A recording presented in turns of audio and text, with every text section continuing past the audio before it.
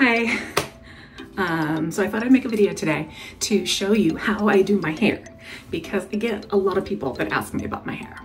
I'm stopped in the grocery store, or even driving down the road, people will roll down their windows, hey, I love your hair. I get 13-year-old boys and 80-year-old grandmas and everything in between.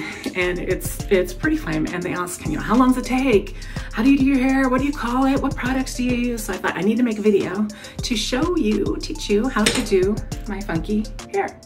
So I'm just gonna rewind here a little bit and I'm gonna show you how I get started. This is how I start. Just washed my hair. It's just wet. I don't wash it with anything in particular, just a regular shampoo and conditioner, and I don't even wash it every day, maybe every other day or so. So I just towel dried it and brushed my fingers through it. And I'm gonna put on a little bit of gel, just a firm gel. I don't have a particular brand that I use, any kind. I don't use a whole lot, so just a little bit on my fingers. And I'll rub it in my hands and I'm gonna brush it through my hair. Try to get it on the roots from the back to the front. You can see I'm shaved on the side, and you can see I don't have a whole lot of hair, so it's really not going to take me long to dry it. So let's go ahead and dry it.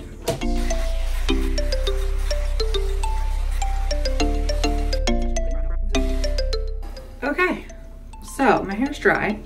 You'll notice I didn't use a brush, no round brush, no diffuser, no styling as I go, so it's a mess. But I want it to be messy because that's gonna help us to style the hair. But this is the magic piece.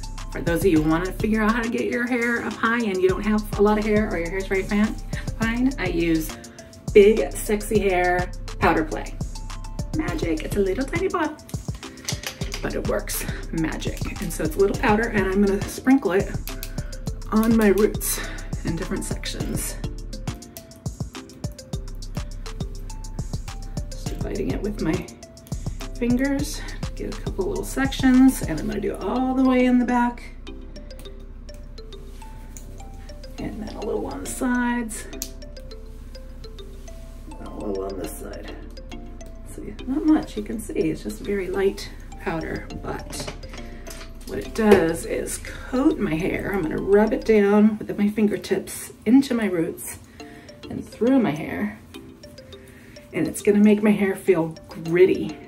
It's gonna make it feel dirty, even though my hair is clean and very healthy and silky. I don't want it to be silky and look healthy, because then it's not gonna stand up. Okay, so this is just with that powder play. Now, I'm gonna give it more of a boost, and I'm gonna use this back comb brush. You can use a comb, you can use a pick, and I'm going to back comb.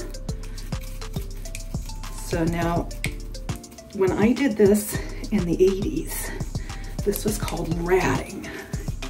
And I loved to wrap my hair to make it as big as possible, because I didn't have any hair, although I had a perm.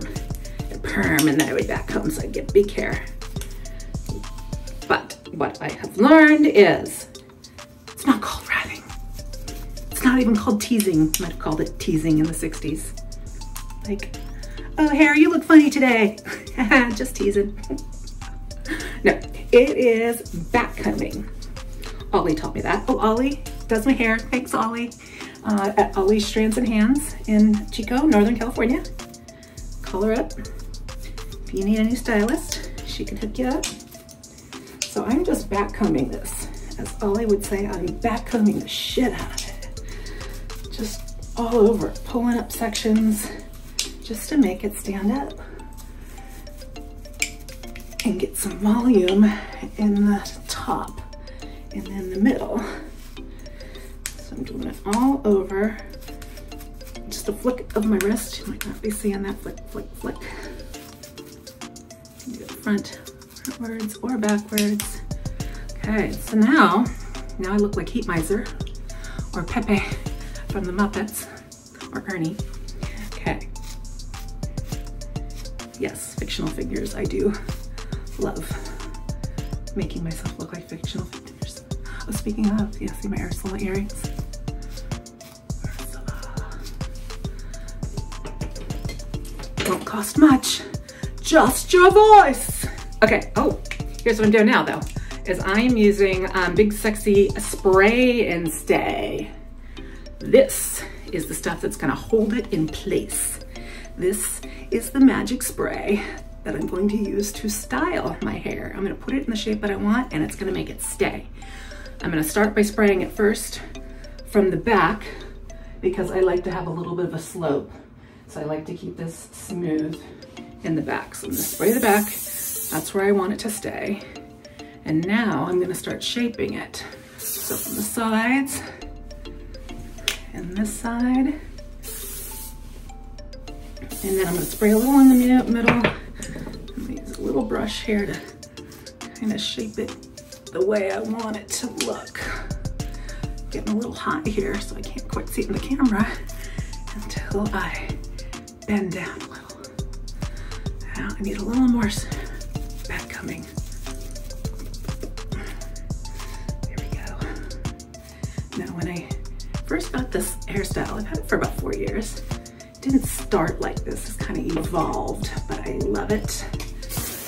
And what's really fun is so many other people love it and you don't see it usually. And so people stop me in the store or on the street all the time and ask me, tell me they love my hair, or ask me how I do my hair, ask me what products I use, ask me if I use pomade or super glue or all different kinds of things, or how long does it take? It must take you hours.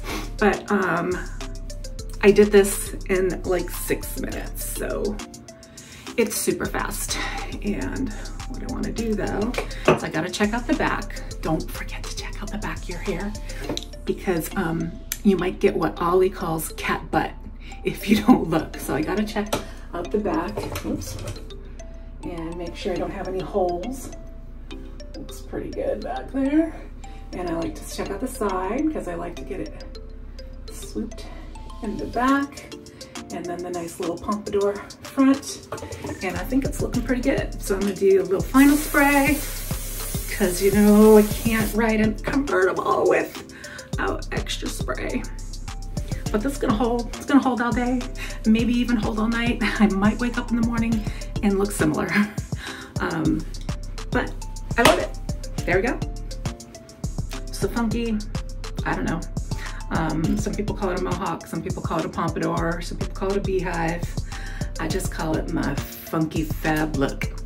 I love it. So now you know how easy it is to do, and you can try it too.